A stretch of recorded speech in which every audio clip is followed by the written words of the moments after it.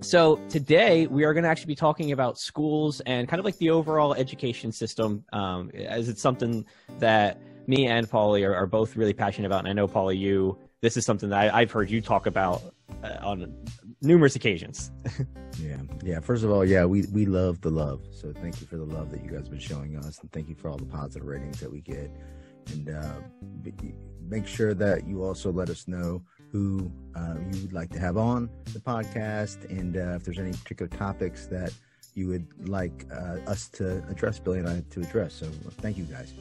And I wanted to talk about, looking forward to talking about education. Education I'm very passionate about. You know, under these conditions right now, with all the politics, one of the things that and of course this isn't going to get political, but I'm, personally, I'm not affiliated. I'm always going to go on, what somebody stands for, and I always look for how people are approaching education, man.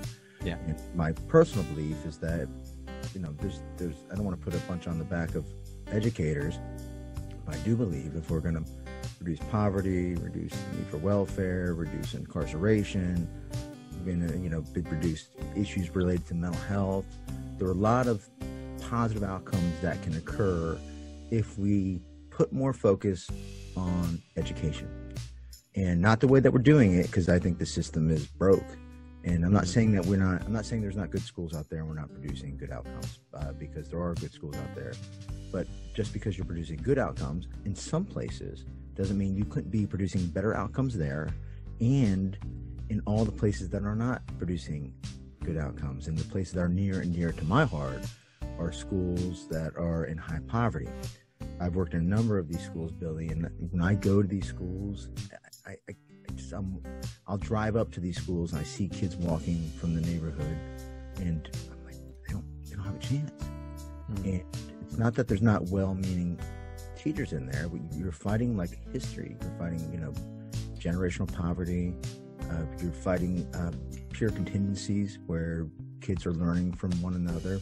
Let me give you a case example of when I first got into working in schools with high poverty. It was in 2006, and I was a behavior analyst.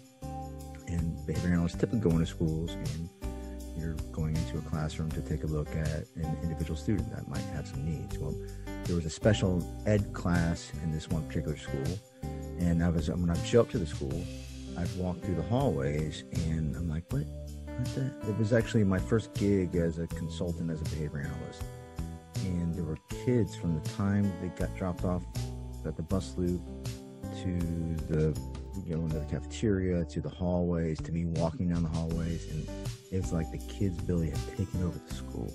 Taken over school. In the one class that actually, this is a true story, man. One class that was doing very well is usually the class that's challenging. It was the special education class. Okay, so there are a couple important things